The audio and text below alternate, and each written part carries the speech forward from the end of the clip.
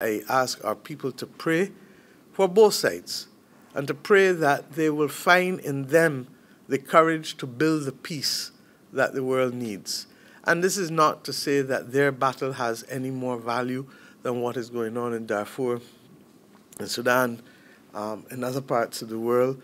But this one, regrettably, has been constant in people's living rooms and bedrooms and dining rooms because it is being televised.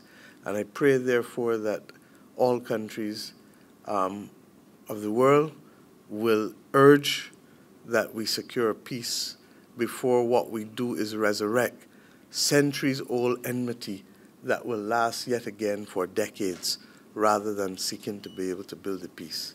Let us for the moment assume that Israel has a right to self-defense. Self-defense cannot mean revenge. Self-defense cannot mean collective punishment, and it cannot mean genocide. What is happening is just plain wrong. You walk down any street in any of our capitals in the Caribbean, people will tell you that it's wrong. And we have to speak out about this, and we have to strengthen our relations with the state of Palestine